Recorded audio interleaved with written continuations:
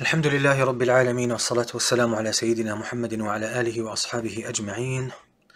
Assalamu alaikum wa rahmatullahi wa barakatuh. Welcome to your Halaqa, weekly Halaqa on Friday. So now after Ramadan, we thank Allah subhanahu wa ta'ala for a wonderful month. We're going to go back to normal, to our regular programs, and we are going to resume our Friday Halaqa. Before Ramadan, a couple of weeks before Ramadan, we were actually covering the stories of the prophets, peace be upon them, and we covered the story of Prophet Adam alayhi salam, and then Prophet Nuh, and then Prophet Hud, and then Prophet Salih. And now we come to the story of Prophet Ibrahim alayhi salam. Since we're just starting after Ramadan, I'm going to make this halaqah a little bit short, but generally speaking, inshallah, in the following weeks, we'll go back to the normal length, which is about an hour. But today I'll try to keep it short, bi'idhnillahi ta'ala. So Prophet Ibrahim alayhi salam grew up in Iraq, and he's mentioned in the Quran 69 times, and the reference in the Quran is that his father's name is Azar. His father's name is Azar, and is mentioned a couple of times by name in the Quran, his father, and especially in the context of the conversation he had with his father and the advice that he gave to his father. So he grew up in Iraq, and it was a society, it was an environment of worshipping idols and statues. His father was actually a carpenter, and he used to make statues for worship. He used to make idols for worship. But Allah subhanahu wa ta'ala guided Ibrahim alayhi salam, who's known in the Bible as Abraham. Allah guided him from an early age to the truth, to Islam. So Allah sent to him revelation. And the reality of the message of Prophet Ibrahim alayhi salam is monotheism, is worshipping Allah subhanahu wa ta'ala alone, meaning that Allah is unique in His names and attributes, and that He is the creator, the originator, the sustainer of existence, and that He's the only one who is worthy of devotion and worship. And Allah subhanahu wa ta'ala actually refers to this in the Quran. Allah says, إن إبراهيم كان أمة قانتا لله حنيفا ولم يكن من المشركين. That Ibrahim was a nation by himself. This was his influence, and this was his intensity as a person.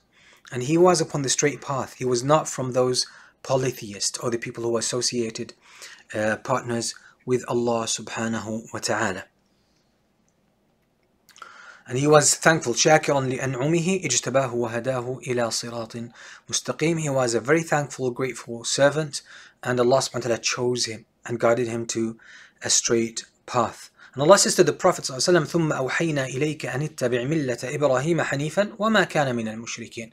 We have revealed to you, we have inspired you, O Muhammad, to follow the path or the religion of Ibrahim, which is the straight path of monotheism. He was not from among the polytheists. And it shows here that the message of Prophet Muhammad ﷺ is the same as the message of Prophet Ibrahim ﷺ, the same as the message of all prophets and messengers. It was the worship of Allah, calling humanity to the worship of Allah subhanahu wa ta'ala alone. Actually, Allah instructs the Prophet ﷺ to say, as in Surah Al-An'am, قُلْ إِنَّنِي هَدَانِي رَبِّي إِلَى صِرَاطٍ مُسْتَقِيمٍ دِينًا قِيَمًا مِلَّةَ إِبْرَاهِيمَ حَنِيفًا وَمَا كَانَ مِنَ الْمُشْرِكِينَ. Say, O Muhammad, that Allah has guided me to a straight path, a religion that is straightforward and straight, which is the religion of Ibrahim, and that's monotheism.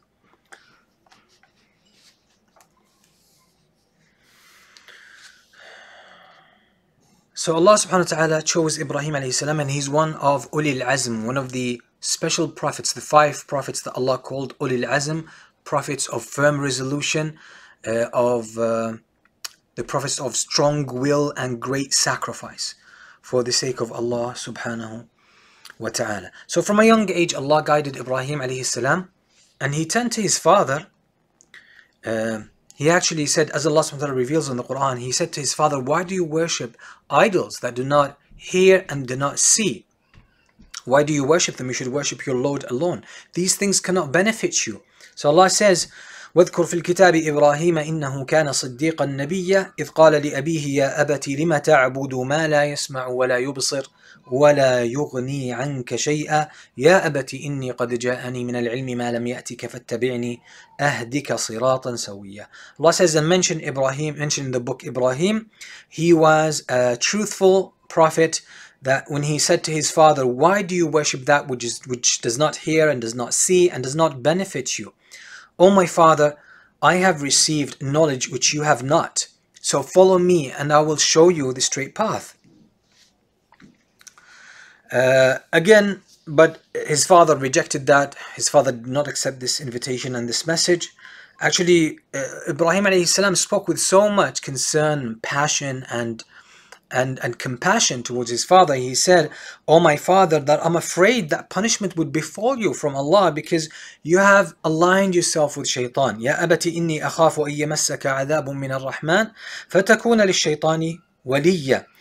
But unfortunately, his father did not accept. His father insisted on his disbelief and on inviting people to the worship of idols. He actually threatened Ibrahim and he said, قال أراغب أنت عن آلهتي يا إبراهيم لئن لم تنتهي لأرجمنك وهجرني مليا. He said, "O Ibrahim, are you choosing another path other than mine? Are you worshipping other than what I worship? If you do not desist, I will stone you to death." And he basically said, "Leave me alone, don't live near me." That's what he said. That was his response to his son Ibrahim alayhi as-salam.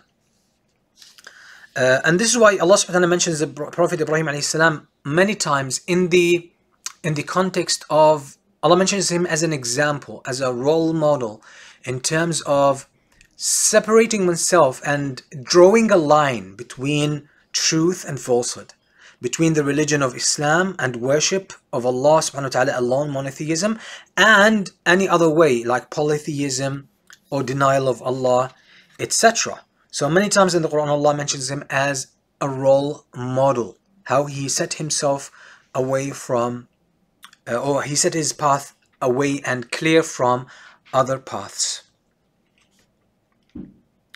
Ibrahim alayhi salam had many debates with his people from a young age, as we said. And there is a mention of Prophet Ibrahim in Surah Al-An'am, and I noticed that there's a lot of misunderstanding around this. So let me just recite the verses and translate them, and then we will clarify the misconception. Allah says, وَكَذَلِكَ نُرِي إِبْرَاهِيمَ مَلَكُوتَ السَّمَاوَاتِ وَالْأَرْضِ وَلِيَكُونَ مِنَ الْمُوقِنِينَ فَلَمَّا جَنَّ عَلَيْهِ اللَّيْلُ رَأَى كَوْكَبًا قَالَ هَذَا رَبِّي فلما أفل قال لا أحب الآفلين فلما رأى القمر بازغا قال هذا ربي فلما أفل قال لئن لم يهدني ربي لأكونن من القوم الضالين فلما رأى الشمس بازغة قال هذا ربي هذا أكبر فلما أفلت قال يا قوم إني بريء مما تشركون إني وجهت وجهي للذي فطر السماوات والأرض حنيفا وما أنا من المشركين. So Allah says here that we have shown and we have demonstrated and clarified to Ibrahim the dominion of the heavens and the earth, the reality, meaning of existence. What's the reality of this world? And so that he becomes one of those who have certain belief and strong faith. So when the night fell, he saw a planet and he said, "This is my Lord." But when the planet disappeared, or when the planet was no longer visible, he said, "I don't like those that disappear." And then when he saw the moon, he said, "Oh, that must be my Lord." And when the moon was gone, when the moon was no longer visible, he said, if my God, if my true God, my true Creator does not guide me to the truth, I shall be from the losers. And then when he saw the sun visible, he said, "This is my Lord, this is bigger than the ones before." But then when it set, or after the sunset, he said basically, "O my people, that I dissociate from everything that you worship other than Allah." Because at his time people were worshipping idols, and they were also worshipping some natural phenomena like the moon, the stars, the planets, etc. And there is something we need to clarify about the worship of idols that I'm going to do just once I finish with these verses. So then Ibrahim says, "Inni wajjahtu wajhiya lilladhi fatara as-samawati wal-ard," that I turn my face to the one who created and originated the heavens and the earth, and I'm not from those who associate partners with him. Many people think that those people were so stupid that they really worshipped the stones, or they worshipped the wood of which the idols were made, or they just worshipped the sun just like that. Those people had a philosophy around all of this. Those people had a philosophy about the origin of the universe and the reality of God, and how God materializes or manifests in magnificent creation like the sun, like the moon, some celestial bodies, or even the whole of creation, including the idols. So for them, it's not like these idols created them, but they created a connection. They made up a connection between these idols and these statues and the true creator of the heavens and the earth. Whether it was like the creator manifested or incarnated himself in this creation, or he is connected to this creation somehow, and so on and so forth. So don't think these people were plain stupid or their argument was very simplistic. No, these cultures were very sophisticated, were highly philosophical. And the reason I'm saying this is that these days we have a lot of these philosophies popping up in modern facade, under modern facades. Sometimes you will see them under the guise of some philosophy, or maybe the law of attraction, or maybe the universal energy, universal mind, and all of that stuff. You just have to realize, because many Muslims are falling to these, thinking that, yeah, the world is just vibrations and everything is just energy, etc., and so on and so forth. That these are just the same philosophies, the same old philosophies that are just being revived and put under some scientific disguise and some religiously acceptable disguise as well. So those people who worship the idols, including the people of Quraysh, don't think they were just worshipping stones. Now these people there was a deeper element to their philosophy. It's not so simplistic. So we need to be on the watch out for, for these philosophies as they emerge in our modern times. And we understand their connection to those older philosophies. Many people think these verses that I just quoted, that Ibrahim was searching for the truth and he mistakenly thought that the planet was Allah or was the true God. And then he thought the moon was the true God, mistakenly. Or that he thought then the sun was the true God. No. This is a narration, or this is an account of the debate Ibrahim had with his people. He was having a debate with them. Because part of what they worshipped wasn't only the idols were connected to some other phenomenon, just like the sun, the moon, the stars, etc.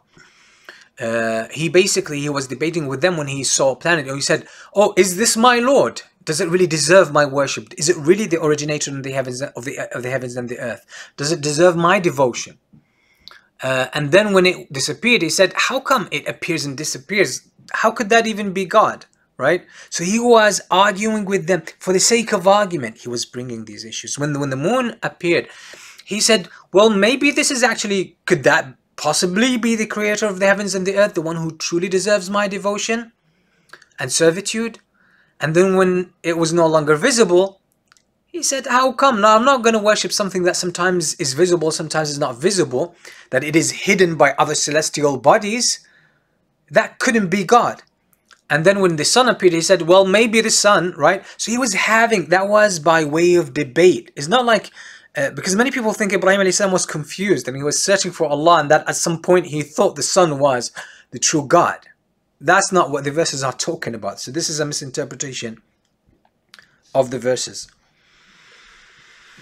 So anyway, Ibrahim alayhi salam was advising his people in many ways. He was talking to them about Allah, telling them who Allah truly is, but they were arrogant and they were very defensive in terms of preserving their own religion, their own way of life. Again, because they built a lifestyle around that.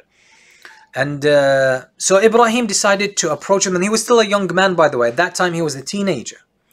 He decided to resort to another, maybe it might seem as an extreme approach, but it's a very strong approach nonetheless. So Ibrahim alayhi salam, and this was the habit of his people, that they would go sometimes out of town, the men out of the town for the hunt. They would go and hunt because they depended partly on hunting animals for their survival, for their food. and or they would travel for some other activities. And sometimes all of the men in the city would actually travel outside, or would leave the city again for hunt or for some livelihood. And so one day they were leaving, and Ibrahim alayhi salam wanted to stay at home, wanted to stay there in order to teach them a lesson. So he actually pretended to be ill, that he wasn't feeling well. So he said that I'm gonna stay here because I'm not feeling well. I'm gonna stay here. So they left him and they went. So what he did, he brought the axe and he destroyed all of their idols except for the biggest, the one that is the biggest in size. And then he hung the axe on the bigger one that he kept intact.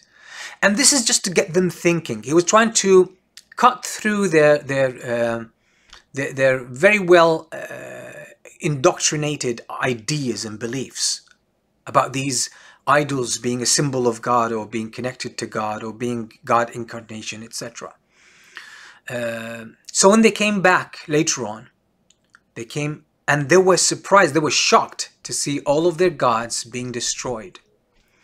And so they thought, who did that to our gods? One of them said, well, you remember it was Ibrahim who used to speak ill of them. He used to say, oh, these are just mere objects, mere stone or mere wood, statues, and they don't benefit you. So he was always against them. It must be him. So they went and brought him. They captured him and they brought him, and they said, are you the one? أَأَنْتَ مَنْ فَعَلْتَ هَذَا بِآلِهَتِنَا يَا إِبْرَاهِيمُ? Is it you who did this to our idols? Is it you who destroyed our gods? So Ibrahim alayhi salam said, well, it seems, look at them. It seems the biggest among them is the one who did that, because he's intact. There's no damage to that idol. And this idol has the axe hanging on its shoulders. So ask the biggest of them, the biggest of your gods. Maybe he's going to tell you. And that made them think. This was a shock to them. If we are worshipping these, or if these things are symbols of God or connected to God, they cannot defend themselves. That's number one. Number two, the biggest among them cannot even tell us what happened. So that caused them to think. But again, here it is their insistence on their false way kicked in and kept them blind. So they decided to keep going with their belief. And they said, they realized what the point of Ibrahim alayhi salam was. They figured the point, but they decided to reject it and go all the way against him. And the best way to do that and to prove their point is actually to execute him, since for them he gave them an excuse now for a very severe punishment. So they decided to execute Prophet Ibrahim alayhi salam. They decided to kill him. They accused him obviously of blasphemy, of treason. So he deserved capital punishment according to them, and they decided to get rid of him. And they decided to get rid of him one of the most difficult ways, and that's by burning him alive. So what they did, they started gathering a lot of wood and a lot of fuel for the fire. Some narrations indicate that they managed to create a huge pile that is as big as a small mountain.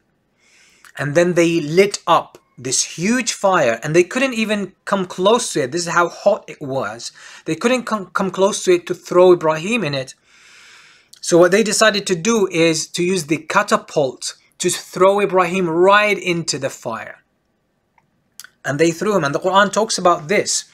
قالوا ابنوا له بنيانا فألقوه في الجحيم. So Allah says about what they planned. I'm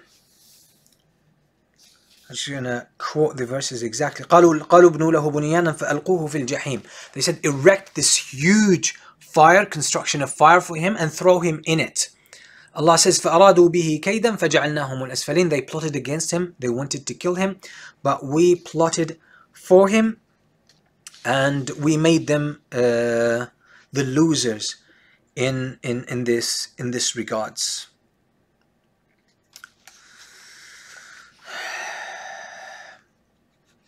So I want to quote some of the verses.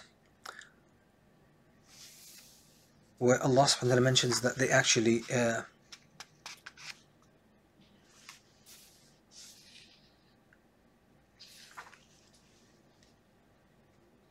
Allah subhanahu wa ta'ala says about at the end of the story of Prophet Ibrahim alayhi salam, at the end of his story with his people, Allah says قُلْنَا يَا نَارُ كُونِي بَرْدًا وَسَلَامًا عَلَى إِبْرَاهِيمَ كُونِي بَرْدًا وَسَلَامًا عَلى إِبْرَاهِيمَ. We said, O fire, be cool and peace for Ibrahim.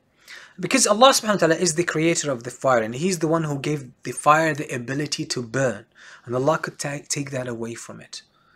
So Ibrahim was thrown, and the only thing, as the Prophet ﷺ said in the Quran, that when Ibrahim was being thrown in the fire, he said, Hasbi Allahu wa ni'mal wakil. He said, Allah is sufficient for me, and He's the best disposer of my affairs.